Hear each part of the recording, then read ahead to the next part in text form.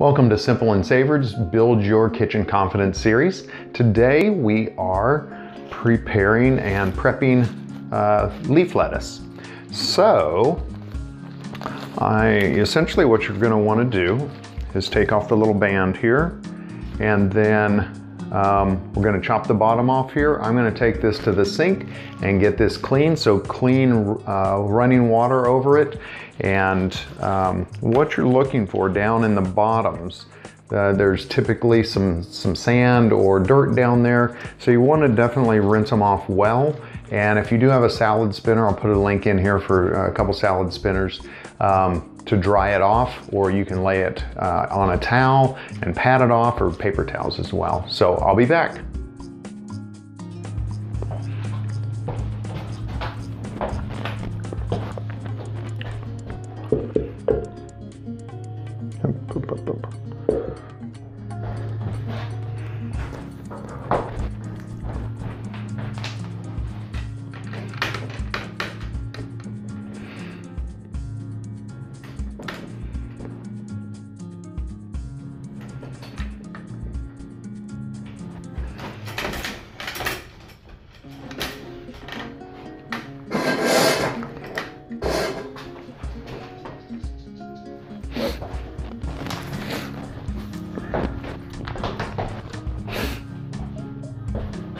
Recording.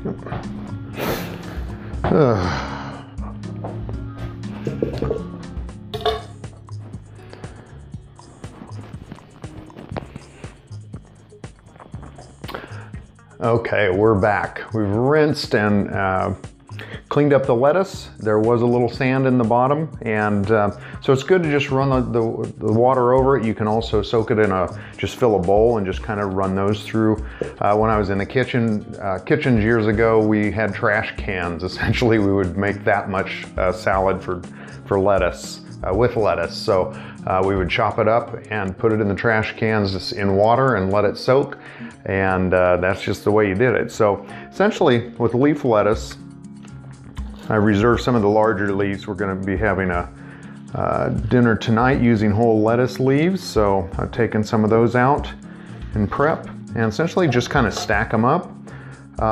Sometimes if you're using romaine, you might take out the larger kind of base stems here, but these are nice and tender, so I'm just going to slice them down the middle. And I like larger pieces of lettuce, so I'm just going to cross cut here. Kind of a larger piece. Some people like really kind of shredded lettuce, and so I'll just give you an example of what that might look like. Cut the middle piece, so you're kind of cutting the big stems in pieces. So depending on the salad, depending on what you're making, there's kind of a shredded lettuce versus chopped lettuce, let's say.